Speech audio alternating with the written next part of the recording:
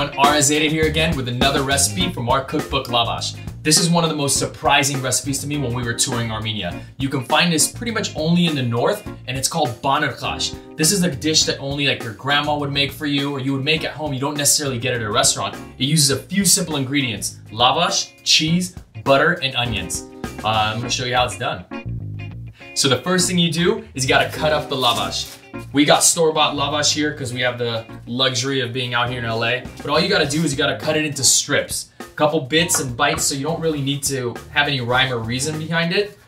It's kind of like macaroni. This is kind of Armenian mac and cheese.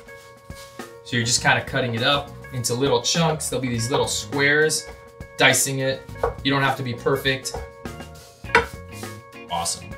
So we're just gonna grab a bowl, set these aside so we can build it up. And then we're gonna start cutting up our cheese. I have Armenian string cheese here that I'm gonna shred up. If you have Parmesan cheese or if you have mozzarella cheese, you can kind of use any cheese you want. Whatever you have, some kind of white cheese. You just wanna kind of shred it up, get it into little bits so it melts. All right, we'll just chop this up so we're nice and shredded. And then now we're gonna use half an onion. And then we're just gonna saute that up with some butter. There we go, sweet. Let's move on over to our pan. So we'll throw in some butter, melt it down. Toss in our onions.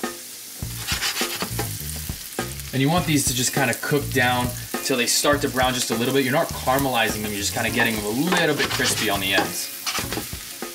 You gotta love the smell of butter and onions. You can see here they're just starting to turn a little bit of brown on the ends and just about ready to pull off. All right, so now we're just gonna build it out. Well, you take a little bit of lavash, a little sprinkle of cheese, little sprinkle of lavash, little sprinkle of cheese. You just keep going. Lavash, cheese, lavash, and then top it off with your onion mixture.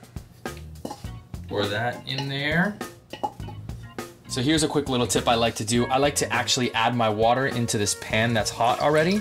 And what you gotta do is you gotta get your water boiling, and then that's the water that you pour into there, and then the water melts with the cheese and creates a nice sauce in the oven straight after that. So let's get this thing lit up. So now you just pour this boiling water kind of over the top till it's almost full. And this water is gonna get the cheese to melt. It's gonna turn it into a nice cheese sauce. It's gonna be amazing. Finally, we top it off with one piece of lavash. We just put a little bit of melted butter over the top. This is gonna get our lavash on the top nice and crispy. Then we pop it in the oven at 450 for about 10 minutes.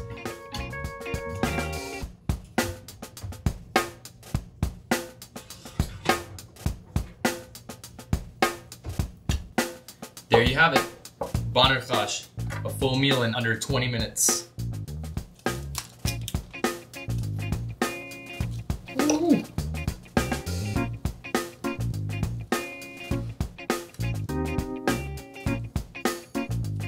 It's so good, it's so good. You just top it off with a ice cold Alexandra pole. Makes you feel like you're back in Gyumri. Hope you guys enjoyed it. Stay tuned for more videos. Yeah, nuts.